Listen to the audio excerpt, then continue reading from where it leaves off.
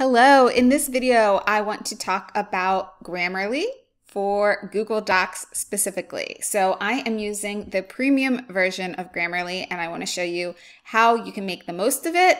Grammarly has improved a ton with its integration with Google Docs. So I wanted to do an updated video and show you how to make the most of it. So first step, you need to make sure you have the Grammarly Chrome extension downloaded. Again, I am on premium here, and then make sure that the corrections in Google Docs is enabled. So I have everything turned on here. After that, you might not see the Grammarly sidebar open. You would see it at the bottom of the document right here, and just click on it to open up the Grammarly sidebar. First off, you can adjust the goals if you want to make this more informal, if you are looking for a specific tone. I'm just leaving it on the defaults right now, pressing done. So now I can go through just on the sidebar here and it would jump me to each of the corrections. So here they're telling me that I should add a hyphen. So instead of 8-year-old, it should be 8-year-old with hyphens. And if I don't understand exactly what this correction means, I can click on the learn more and that would open up a whole card explaining what that correction means. So that can be really helpful as we're learning and improving our grammar and also some vocabulary things potentially. So you can always pull that open to read more and then click on less to make it small again. If I want to accept that change, I can just click on it right here and you'll see that it updated it and accepted that change. Here it's telling me I forgot a space, which is true. So again, I'm going to just click on it and accept that one. So here it's telling me it should be grown up again with a hyphen. Maybe that's something that I don't agree with. Hit the trash can to dismiss or ignore this suggestion if that's one that I don't want to accept. So sometimes we don't want to accept all the changes that Grammarly tells us to make because you know what? They're not always accurate according to exactly what we're trying to write. So it is important to go through these and not just go ahead and like accept, but to be critical in thinking about whether or not it is a correction that we want. So I'm going to ignore this particular correction and then again, I can accept. Even if I forget to put a comma, like here, I forgot to put a comma, it will tell me you're forgetting to put a comma. And if I don't remember exactly when am I supposed to use commas, when am I not,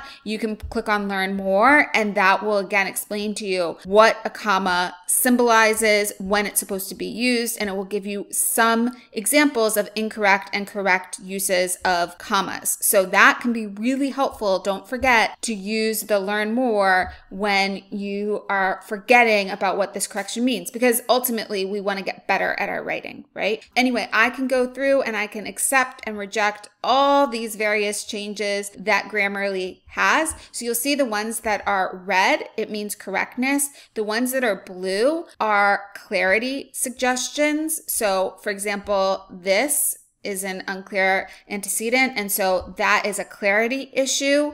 Things that are purple here would be delivery. The formality of this one is what they're giving me some suggestion on. So again, this is red for correctness, blue for clarity, green for engagement. Like here, it's saying instead of very afraid, maybe I can use a better vocabulary term like terrified.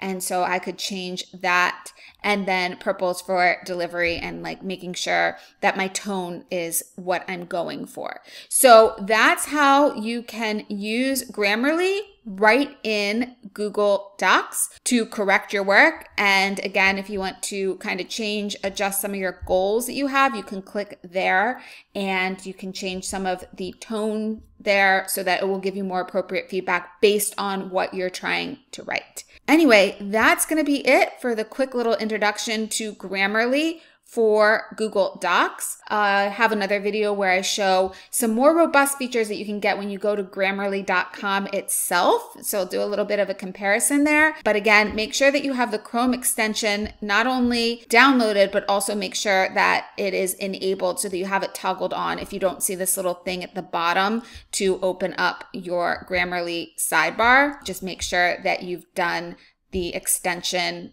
and that you've toggled it on. You might need to toggle it off and then on and refresh if you are having any difficulty. But that should really be it. And that'll be it for this video. Bye.